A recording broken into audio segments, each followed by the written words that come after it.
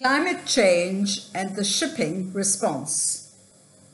This module aims to provide an overview of air emissions and climate change issues, as well as the international response and frameworks. The module also deals with international shipping response. It highlights the past and ongoing International Maritime Organization activities and the wider industry. This includes all the relevant debates leading to the adoption and implementation of Chapter 4 of the International Convention for the Prevention of Pollution from Ships, 1973, as modified by the Protocol of 1978, MARPOL 7378, Annex 6. Upon completion of this module, you should be able to differentiate between the concept of air pollution and climate change, identify the origins and issues related to air pollution and climate change, describe the concept of climate change, its impacts, and identify various types of GHG emissions, describe the international response to the problem, the global framework and main bodies and organizations who are involved in tackling climate change and their overall responsibilities, explain IMO's structure and the general working practices with regard to environmental protection, identify the main IMO activities and studies, and describe the historical developments that led to the adoption of Chapter 4 of MARPOL Annex 6, explain the current IMO regulatory framework, describe the current debates on further energy efficiency measures and technical cooperation and technology transfer and progress so far, and name typical IMO activities for the promotion of ratification and implementation of MARPOL Annex 6, specifically those related to energy efficiency and GHG control. Overview. A number of topics are covered. These include the origins of air pollution, AirPol, and the impact on climate change, the international global response, the international shipping response, the main IMO instruments and historical developments. Air emissions have emerged as a serious concern in the past few decades due to their impact on human health and the wider ecosystem, including land and sea. Generally, the air quality, air pollution became an issue for regulators when the following happened. Air emissions impacted on public health. Air emissions had visible effects on the environment, sea, land, and agriculture. Air pollution was highlighted by the scientific community. Therefore, the disturbances to human well-being and their living environment and civil scientific activities formed the first step to recognizing pollutants as a serious issue. The visibility factor associated with social acceptance explains why some pollutants were regulated before others, for example, oil pollution and garbage. In this respect, air pollution faces a clear lack of actual visibility. For this simple reason, in the shipping industry, the regulation for air pollution was delayed due to more obvious aspects, such as water pollution.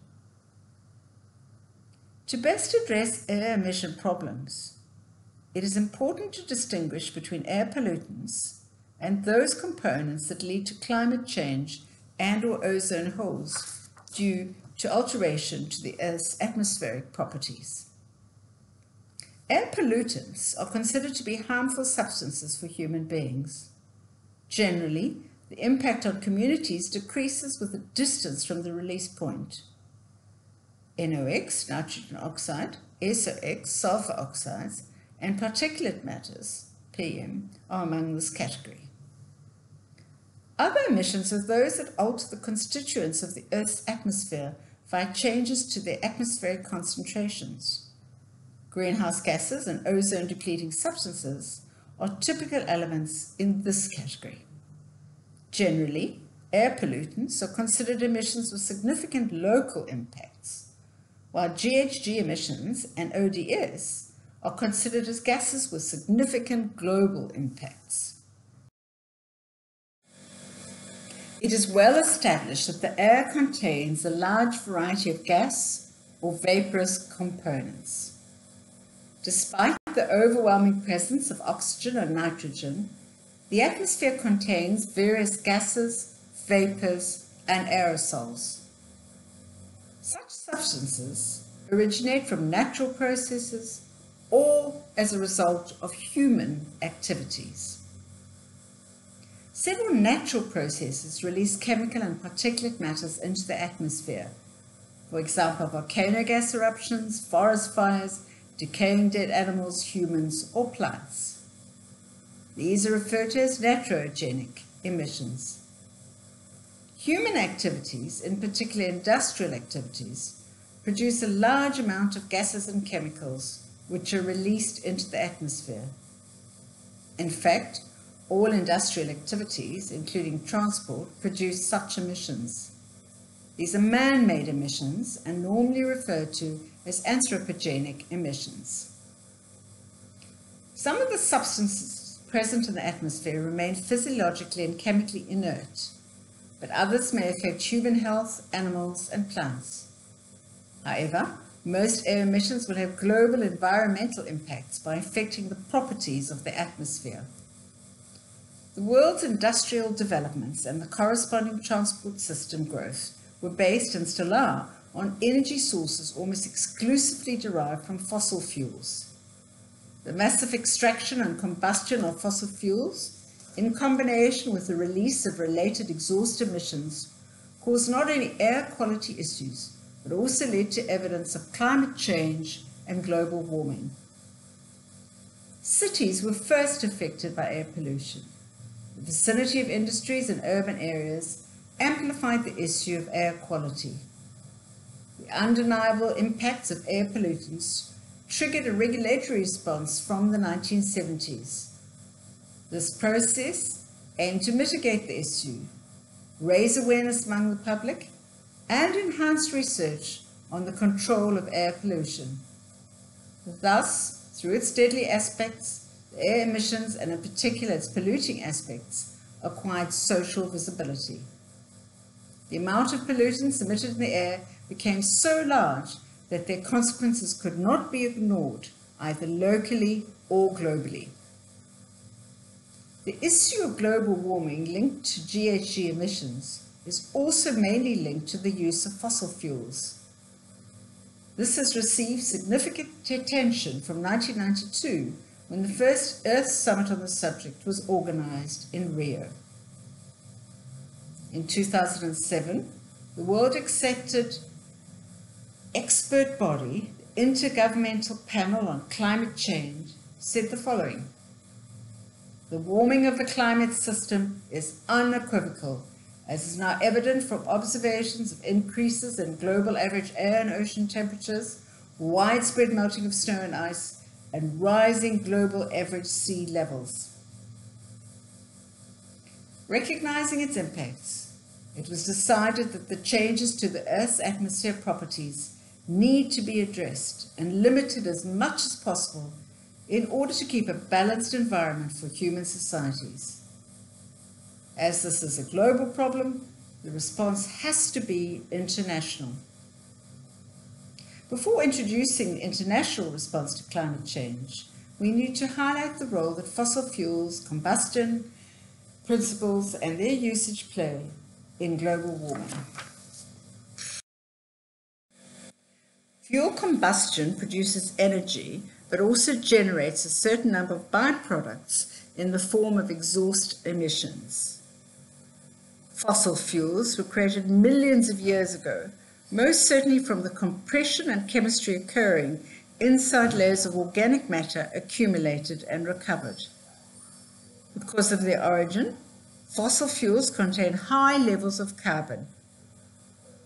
Coal usually contains up to 95% of carbon, an average of 90%, the rest being hydrogen, water, and ash.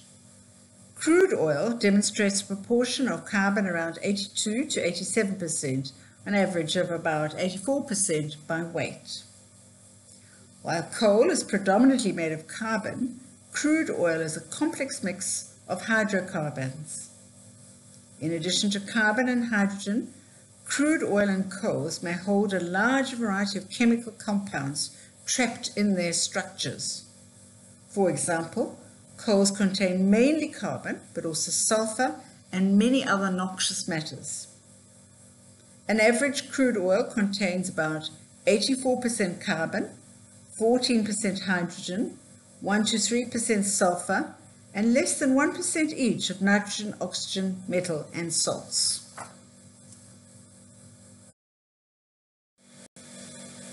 Following experimentation during the 17th and 18th century, the steam engine became operational on ships within the 19th century. Coal was the first fuel used to generate steam in order to activate paddles and propellers. Turbine engines were introduced later. Coal produced thick smoke and energy efficiency of steam systems remained low. These drawbacks fostered the use of oil and encouraged technical innovation, and particularly the modification that led to wider use of diesel engines on board ships. These are much more efficient than steam plants. The first diesel ocean-going ship, the MV Zealandia, was launched in 1912. The novelty was the direct use of the energy of combustion without passing through steam systems, a move from the so-called external combustion systems to internal combustion engines, as shown in the diagram. The efficiency of the internal combustion engine, in particular diesel engines, is higher than that of external combustion engines. It was due to this high efficiency and economic advantage that after the oil crisis of 1973 and the rise of oil prices, diesel engines dominated the shipping industry, as much as 99%. However, some narrow sectors of the industry, about 1%, still rely on other kinds of heat engines such as steam turbines and gas turbines. Such uses, including the use of nuclear energy in shipping, are for operational functional reasons, in particular in Navy applications. Figure 8.1 is from the second IMO GHG study, 2009. Emissions. Some of the emissions are absorbed by oceans and also convert partially to other chemicals and aerosols. Impacts and associated damages. Rise in temperature, changes in the sea level, ice, snow and rainfall, soil salinity and moisture content, natural disasters. Aerosol. Technically, an aerosol is a colloid suspension of fine solid particles or liquid droplets in a gas, e.g. air pollution, that is smog and smoke. Air pollution and the issue of GHG. Air pollution, air pol, climate system, GHGE and environmental impact. Air pollution is the harmful or excessive quantities of substances introduced or emitted into the Earth's atmosphere by humans. CO2 is not a direct pollutant, but has indirect impacts through the modification of the atmosphere composition and properties. Climate system dynamics. The climate is usually defined as the average weather over long-term periods. Or, in a more scientifically accurate way, the climate can be defined as the statistical description in terms of the mean and variability of relevant quantities over a period of time. WMO website definition. So, the climate differs from the weather, which is of chaotic nature and barely predictable, or only on a short-time basis. A climate thus refers to an average image of the weather over time, inside which the extreme short-term events are obviously invisible. The climate is a whole system which combines numerous interactions and retroactions between various complex subsystems: the atmosphere, oceans, land, ice and snow, living creatures, including human beings and their activities. IPCC 2007.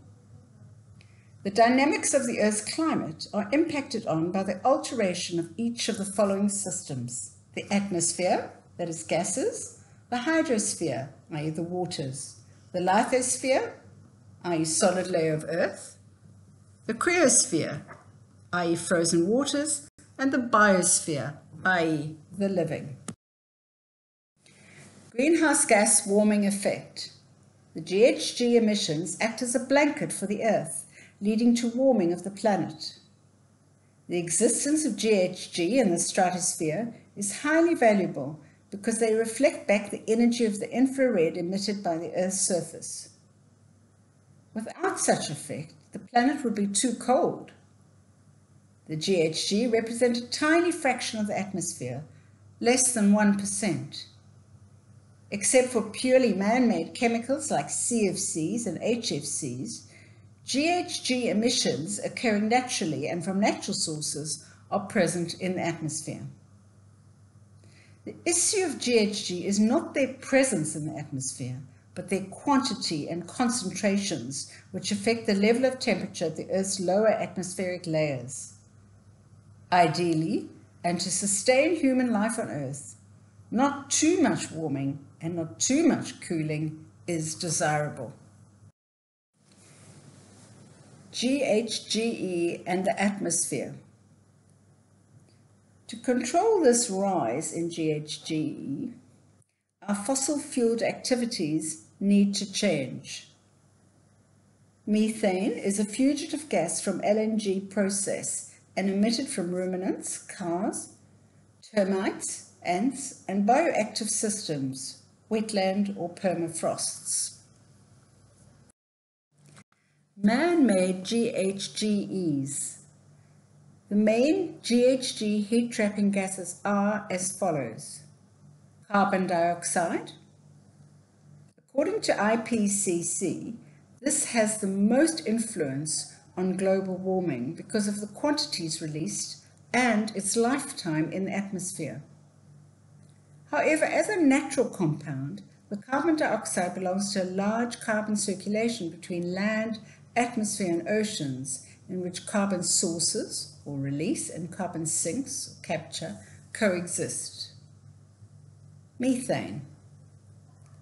The main source of human-related CH4 emissions are agriculture and livestock, mining, transportation, and the use of certain fossil fuels, sewerage, oil and gas production and processing, and decomposing garbage in landfills. Methane quantities in the air are far less than the CO2, but its warming capacity is very high in spite of its short lifetime. Nitrous oxide. Industrial farming uses large quantities of fertilizers, and this accounts for the majority of the nitrous oxide release. The second position is taken by the combustion of fossil fuels. Halocarbon. They are non-natural but manufactured compounds. They are extensively used as refrigerants, but may be found in other industrial processes as well. In spite of the very low concentration in the air, their radiative forcing effect is important, and they may remain active for a very long time. The international response. Rationale, various steps. Various global institutions under different mandates have started the conversation to combat climate change. The following slides provide some genesis and rationale behind some of the establishment's legal frameworks and aspirations. United Nations Environmental Programme, UNEP. Intergovernmental Panel on Climate Change, IPCC. United Nations Framework Convention on Climate Change, UNFCCC, Kyoto Protocol, Vienna Convention and Montreal Protocol on ozone-depleting substances, IMO for international shipping. United Nations Environmental Programme. Another important outcome of the UNCHE was the creation of the United Nations Environment Programme, or UNEP. Their mandate is to coordinate the global response to established and emerging environmental challenges. The need for such an organization is clearly expressed in the UN Resolution 2997. The Intergovernmental Panel on Climate Change, or IPCC. The IPCC was created under the auspices of the UNEP and the WMO, or World Meteorological Organization. The IPCC was endorsed by the UN in 1988. Its mission is to review the state of knowledge in the science of climate change, carry out studies on the social and economic impact of climate change, including global warming, propose possible response strategies to delay, limit, or mitigate the impact of adverse climate change, act as a major knowledge organization on climate change. The United Nations Framework Convention on Climate Change.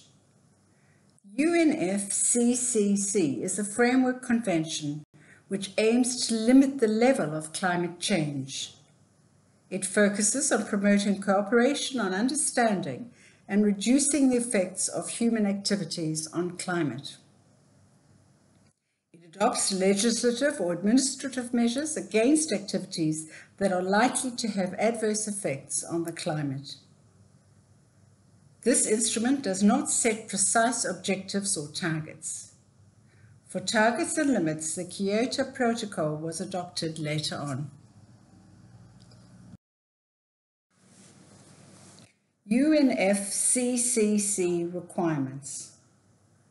In spite of these declarations, the commitment does not require imperative GHG release reduction. The requirements imposed on states are limited to commitments, Article 4, and communication regarding implementation, Article 12. In summary, all parties have to do the following: develop and communicate to the Conference of Parties a national inventory of anthropogenic emissions by sources and removals by sinks. Commit to develop and communicate the measures related to GHG control. Promote technology transfer and the sustainable management, conservation, and enhancement of greenhouse gas sinks and reservoirs, such as forests and oceans. Consider climate change in social, economic, and environmental policy development. Cooperate in sciences, techniques, and education, as well as exchange information related to climate change. Promote public awareness and education. The Kyoto Protocol. The Kyoto Protocol of 1997 concluded a first part of efforts to create stronger commitment for the developed countries. Annex 1 countries accepted reduction targets. Non-Annex 1 countries accepted to support the process within CBDR, or Common but Differentiated Responsibility. The Kyoto Protocol set binding emission targets for the developed countries in Annex 1. The GHG emissions are categorized as 6 main items. These are CO2, CH4, N2O, HFCs, PFCs, and SF6. To reach their targets, countries can reduce their emission and/or offset their emissions through joint implementation, clean development, or emission trading. The Kyoto Protocol commitments were for up to 2012, and negotiations are now underway for post-Kyoto arrangements.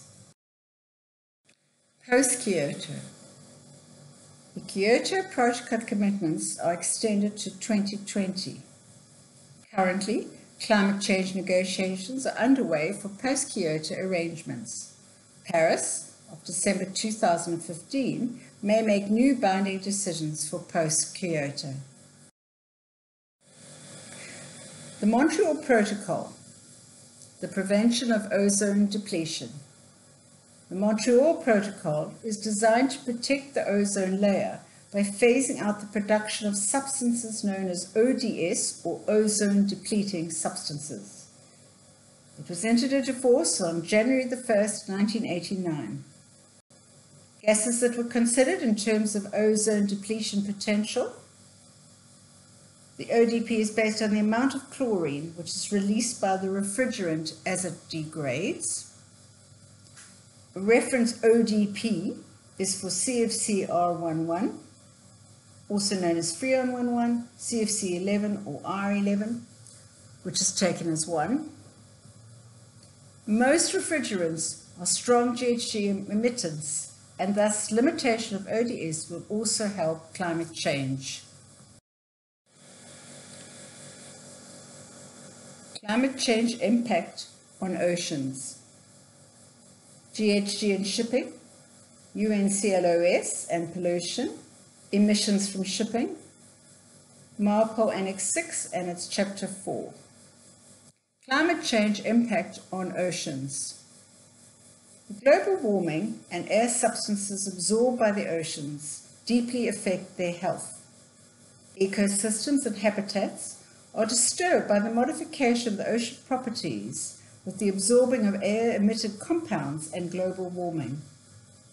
Another consequence of the warming is the ocean dilatation and sea level rise, which endangers the coastal ecosystems and accelerates erosion.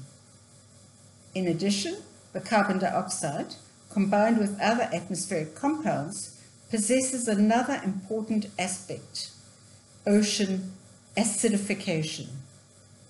As part of the natural carbon cycle, oceans absorb carbon dioxide. While the CO2 increases in the air, its amount dissolved in the oceans increases. In the seawater, CO2 reacts with H2O and forms carbonic acid, and the overall acidification process of the ocean begins. The present rate of increase in ocean acidification has no precedent over the last 30 million years. The high-speed acidification may impair the ability of many organisms to cope with changing oceanic properties. The World Fleet Evolution from 1914 to 2007. Around 90% of world trade is carried by the international shipping industry. Without shipping, the import and export of goods for a modern and globalized world would not be possible. International shipping trade continues to expand, bringing benefits for producers and consumers across the world through competitive freight costs. There are over 50,000 merchant ships trading internationally, transporting every kind of cargo. The world fleet has continued to increase in terms of number and tonnage. An IMO GHG study of 2014 predicted a 50 to 250% increase by 2050. While shipping, in comparison to other transport modes, is the most efficient mode of cargo transport and was considered environmentally friendly, the significant growth of seaborne trade and its externalities and societal costs have modified this perception. The growth of transportation by ships increased the energy consumed by shipping, and, in spite of the improvement in the energy efficiency of ship engines, global shipping emissions amplified quantitatively. This number and volume growth not only have implications for oceans as sea routes, but also affect air quality in port areas and coastal zones. The United Nations Convention of the Law of the Seas. International shipping is ruled by a set of international legal and regulatory frameworks. Such regulatory frameworks focus on understanding the impact of shipping on climate change and the various provisions developed through the IMO to address the issue. The marine-related international regulations to address the consequences of air emissions can be found in the UN CLOs and in the IMO MARPOL regulations. The UN CLO regulations form the basis of the international law regulating the seas, while the IMO specifically regulates international shipping. Both of these develop comprehensive regulatory regimes to be enforced by states. The United Nations Convention on the Law of the Seas possesses extensive references to the protection of the environment.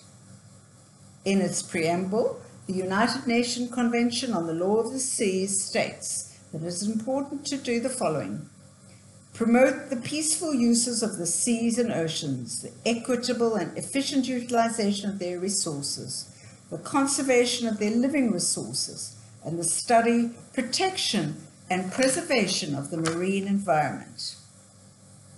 The United Nations Convention Law of the Seas demonstrates the importance of protecting the environment and developing proper enforcement mechanisms which can be materialized through certification and inspection regimes. The United Nations Convention on the Law of the Seas. The United Nations Convention on the Law of the Seas proclaims that it is the duty of the state to protect the environment and the state's responsibility not to harm others. The measures developed should not transfer the damage or risks. That global and regional cooperation are paramount in environmental protection. That the risks and effects of pollution must be assessed scientifically. That air pollution is an established concern. That compliance monitoring and enforcement systems have to be developed to verify and ensure compliance.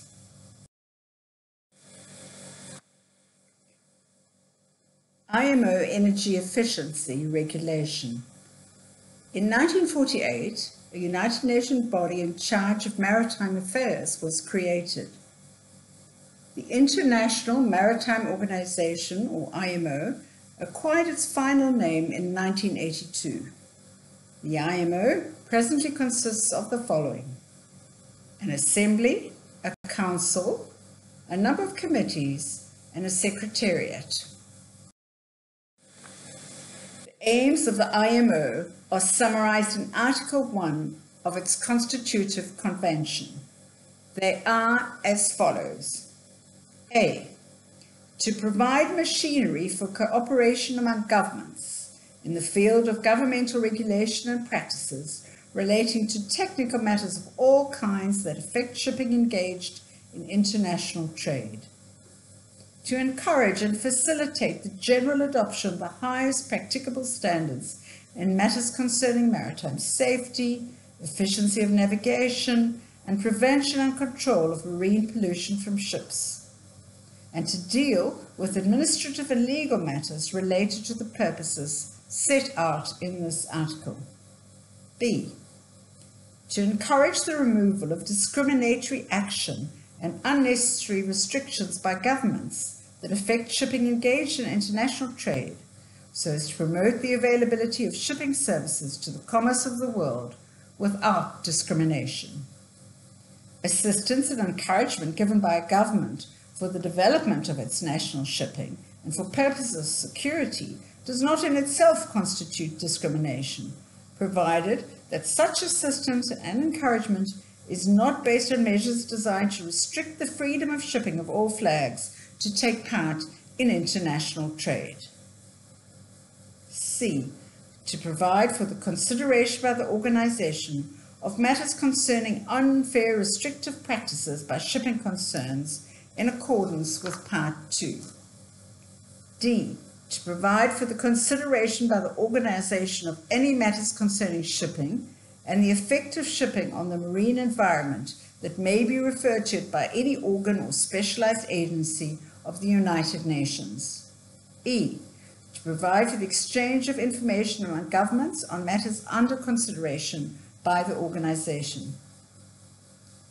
For environmental purposes, the IMO has to support the enforcement of the highest practical standards, as well as maintain a close link with other UN bodies on such matters.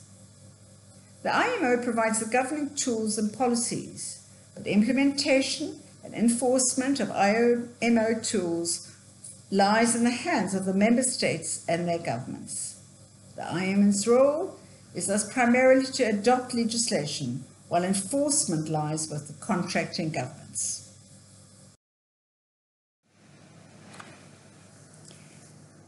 Since 1959, the IMO has proactively taken responsibility for issues related to pollution by shipping. The organization supports the development of regulations that aim to prevent pollution to the marine environment and addresses the introduction of technologies and specifics as defined by the Articles of the United Nations Convention on the Law of the Seas. Article 1, Number 4 states that pollution of the marine environment means the introduction by man, directly or indirectly, of substances or energy into the marine environment, including estuary, which results or is likely to result in such deleterious effects as harm to living resources and marine life, hazards to human health, hindrance to marine activities, including fishing and other legitimate uses of the sea, impairment of quality for the use of seawater, and the reduction of amenities. Article 196 notes, states should take all measures necessary to prevent, reduce, and control pollution of the marine environment that result from the use of technologies under their jurisdiction or control, or the intentional or accidental introduction of species, alien or new, to a particular part of the marine environment, which may cause significant and harmful changes thereto. The Maritime Environment Protection Committee is the IMO committee in charge of addressing the environmental issues for the IMO. This committee is supported by subcommittees, sometimes shared with the Maritime Safety Committee. Additionally, the MEPC sets up working groups that deal with various items on its agenda, such as ballast water, air pollution, GHG emissions, and so forth. The committees and their working groups are supported by the IMO Secretariat that deals with all related administrative aspects. The International Convention for the Prevention of Pollution from Ships, or MARPOL, is the main international convention that covers the prevention of pollution of the marine environment by ships. It was adopted on the 2nd of November 1973 at IMO and subsequently amended by its protocol in 1978. The combined instrument entered into force on the 2nd of October 1983. The convention includes regulations aimed at preventing and minimizing pollution from ships, both accidental pollution and that from routine operations, and includes 6 technical annexes. Annex 1. Regulations for the prevention of pollution by oil, entered into force on the 2nd of October 1983.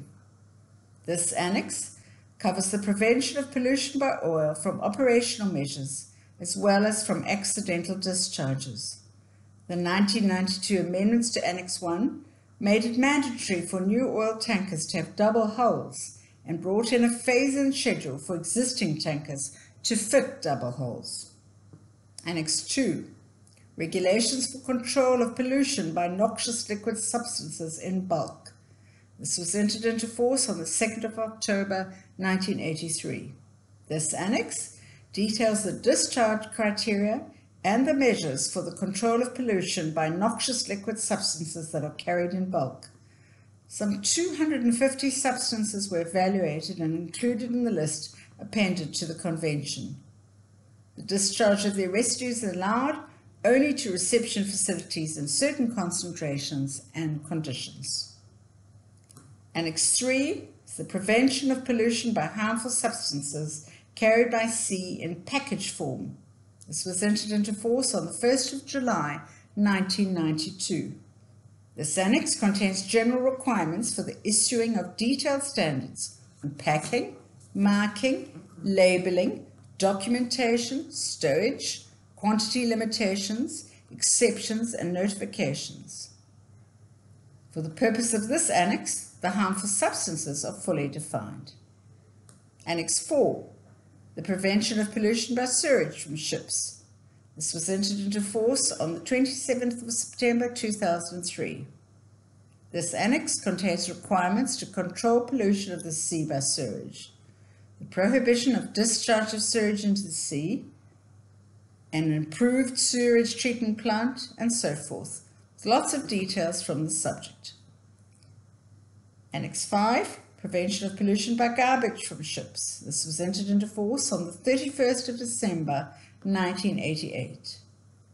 This annex deals with different types of garbage and specifies the distances from land and the manner in which they may be disposed of. The most important feature of this annex is the complete ban imposed on the disposal into the sea of all forms of plastic. Annex 6, the prevention of air pollution from ships. This was entered into force on the 19th of May 2005. This annex sets limits on sulfur oxide and nitrogen oxide emissions from ship exhausts and prohibits the deliberate emissions of ozone-deleting substances. The annex sets designated emission control areas with more stringent standards for sulfur oxide and nitrogen oxide. A new chapter adopted in 2011 covers mandatory technical and operational energy efficiency measures aimed at reducing GHG emissions from ships. A state that becomes party to MARPOL must ratify MARPOL Annexes 1 and 2. The rest of the annexes are voluntary insofar as membership to MARPOL Convention is concerned. MARPOL Annex 6. MARPOL Annex 6 is the latest part that has been added to the MARPOL Convention in 1997 and entered into force in 2005. Major modifications and amendments to MARPOL Annex 6 occurred in 2008 on nitrogen oxide technical code and 2011 with the insertion of a new Chapter 4 that deals with energy efficiency regulations for ships, effectively dealing with GHG emissions. Therefore, today, Annex 6 encompasses air pollutants and GHG emissions combined. The regulations also include elements like bunker fuels, incinerators, reception facilities, emission control areas, ozone-depleting substances, and so forth.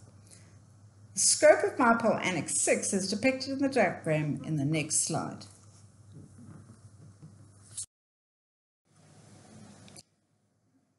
MARPOL Annex 6 scope. The diagram above illustrates the regulatory scope of Annex 6. MARPOL Annex 6, Chapter 4, IMO Framework. Chapter 4, Regulation on Energy Efficiency for Ships. This Chapter 4 was developed to regulate energy efficiency of ships.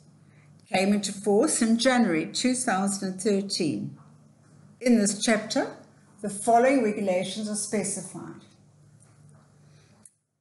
Regulation 19, Application.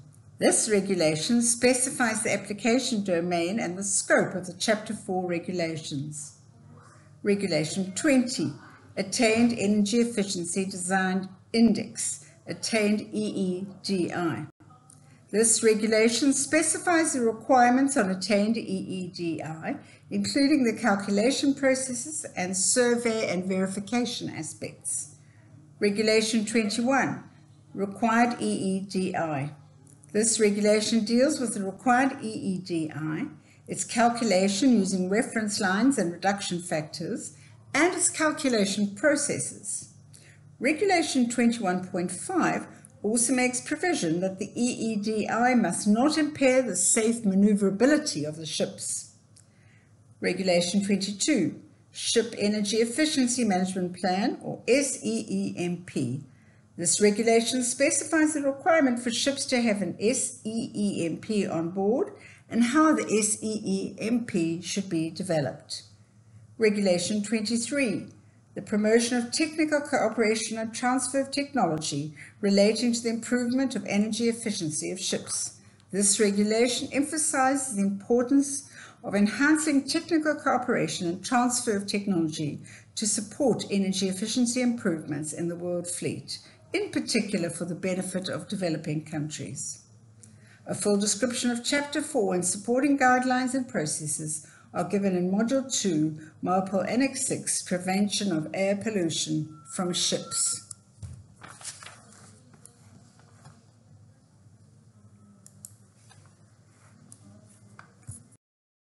IMO Major Studies.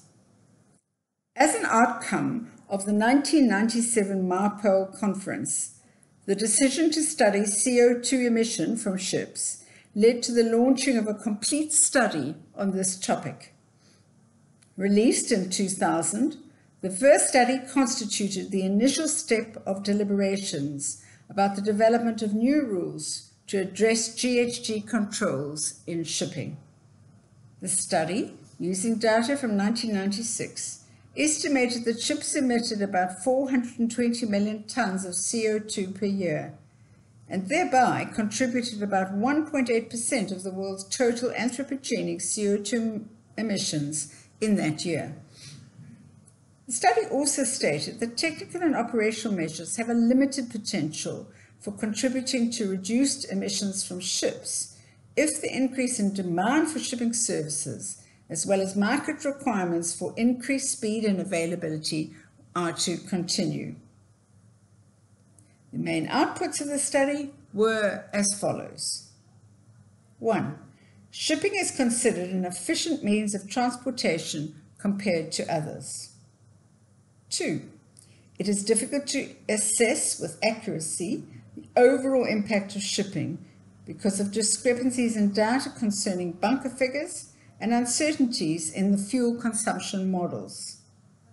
The impact of air emission should include nitrogen oxide, sulfur oxide, and GHG emissions. Significant reduction of GHG emission can be achieved through operational and technical measures. However, the increase in demand for shipping services may impede operational and technical savings. Environmental indexing, market-based mechanisms, and design standards may be appropriate measures to implement in the future. In spite of its relevance, no immediate regulations followed after the presentation of this study. The lengthy discussion of the IMO involvement and approach to climate change necessitated an updated study. The second IMO GHG study, 2009. The second IMO GHG study was commissioned in 2007 and delivered in 2009. The study updated the GHG emission figures for shipping and estimated the potential for the reduction of emission according to the implementation of different technologies and operational energy efficiency measures. In addition, cost effectiveness and policy evaluation options were considered. The second study initiated a proposed framework to support the regulatory decision-making process. Presented during the Copenhagen UNFCCC's COP discussions on climate change in December 2009, the second IMO GHG study of 2009 forms the scientific background for the present IMO policy and the regulatory frameworks that were developed soon thereafter. The intention of the document was to provide solid research-based data and information to the shipping community in order to help them for regulatory decision-making. Among various types of GHG emissions, the GHG emissions from shipping are overwhelmingly dominated by CO2. Thus, CO2 is established as the main GHG concern for shipping that should be the subject of future regulations. All other GHG emissions by international shipping are considered as negligible. In spite of large variations and uncertainties in emission assessments, a range of efficiency is determined for sea, air, road, and rail transportation. As compared with other transportation modes, GHGEs are low even when compared to rail, but not to pipelines.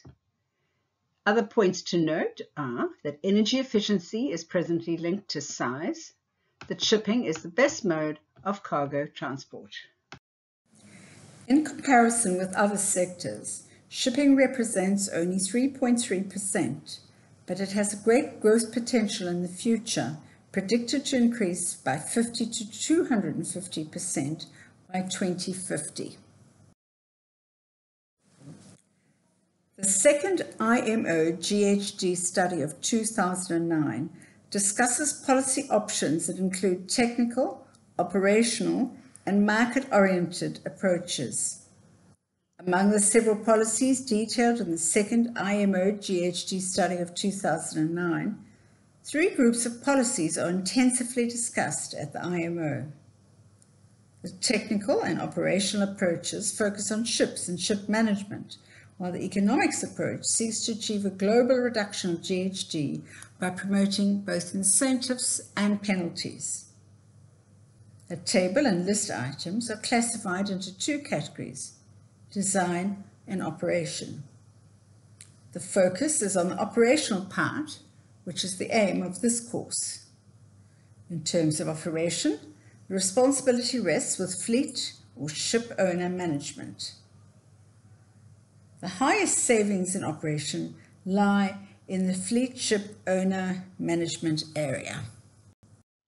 The IMO suggests a 3-pronged approach to reducing GHGEs. The 3 dimensions are technical, operational, economic. Technical and operational aspects. These aspects consider the design and the management of ships.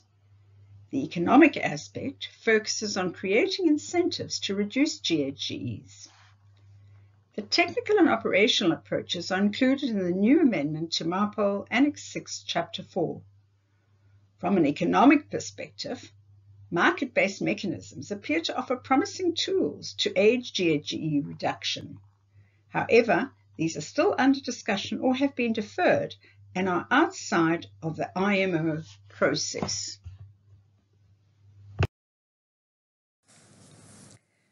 The main conclusions reached by the second IMO GHG study of 2009 include the following. 1. Shipping was estimated to have emitted 1046 million tons of CO2 in 2007. This corresponded to 3.3% of the global emissions during 2007. International shipping was estimated to have emitted 870 million tons, or about 2.7% of the global emissions of CO2 in 2007. 2. Exhaust gases were the primary source of air emissions, and carbon dioxide was the most important GHG emitted by ships. This was both in terms of quantity and of global warming potential. Other GHG emissions from ships were less important. Significant potential for the reduction of GHG emissions through technical and operational measures had been identified. Together, if implemented, these measures could increase efficiency and reduce emissions rate by 25 to 75% below the current levels. Many of these measures appear to be cost-effective, although non-financial barriers may discourage their implementation. A number of policies to reduce GHG emissions from ships were presented as conceivable. The report analysed options and concluded that a mandatory limit on the Energy Efficiency Design Index for new ship was a cost-effective solution that could provide an incentive to improve the design efficiency of ships. However, its environmental effect was limited because it only applied to new ships and because it only incentivized design improvements and not improvements in operations. 5. Shipping had been shown in general to be an energy-efficient means of transportation compared to other modes. If the climate was to be stabilized at no more than 2 degrees centigrade warming over pre-industrial levels by 2100, and emissions from shipping continued as projected in the scenarios that were given in the report, the growth of ship emissions by 200 to 300% by 2050 relative to 2007, then shipping would constitute between 12 and 18% of the global total CO2 emissions in 2050. This would then require significant effort by shipping between 2050 and 2100 to achieve the stabilization targets. MEPC 63 noted that uncertainty exists in the estimates and projections of emissions from international shipping. They agreed that further work should take place to provide the committee with reliable and up-to-date information on which to base its decisions.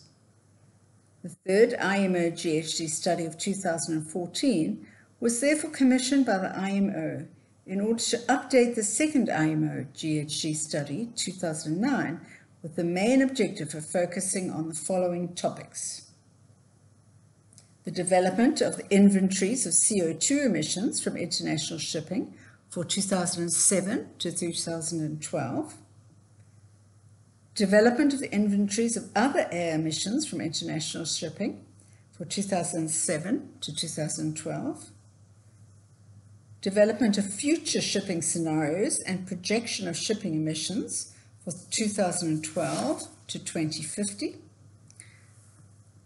The study was performed in 2013 to 2014 by an international consortium with a foresight role by a steering committee.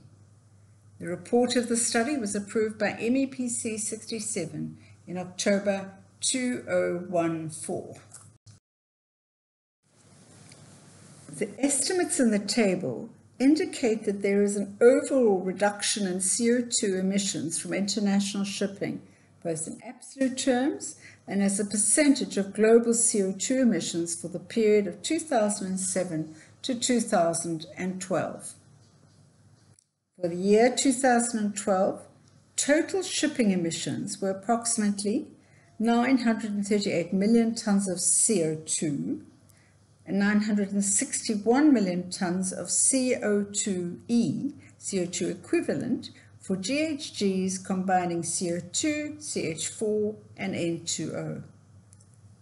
International shipping emissions for 2012 are estimated to be 796 million tons of CO2 and 816 million tons of CO2e for total GHG emissions combining CO2, CH4, and N2O.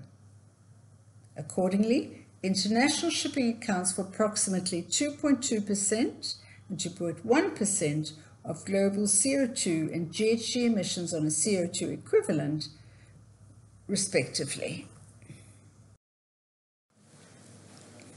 The main engine is the primary consumer of fuel. On some ship types, auxiliary engines use a significant amount of energy. On some ship types, auxiliary boilers use a significant amount of energy.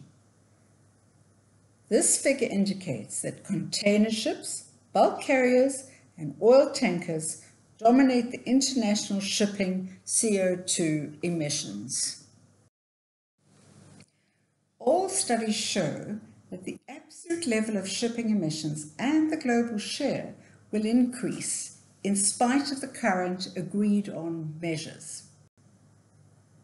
Therefore, further measures for energy efficiency are being debated. This is generally known as the data collection system that primarily aims to regulate the ship's fuel consumption measurement.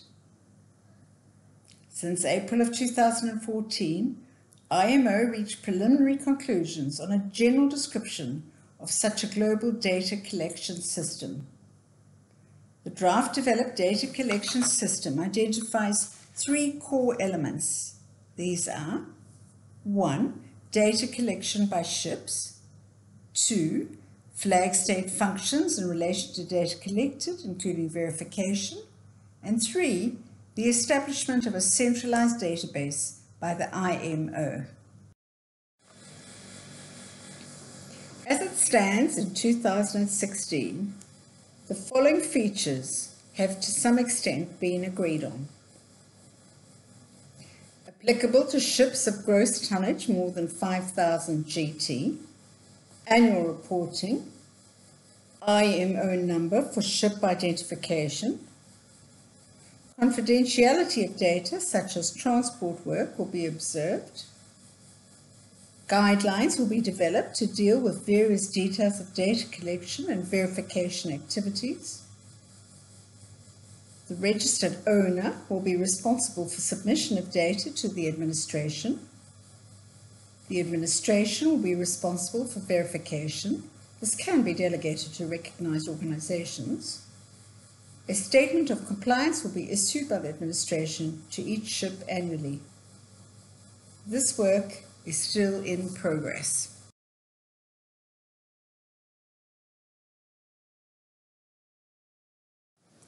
Thank you. This slide completes the current module.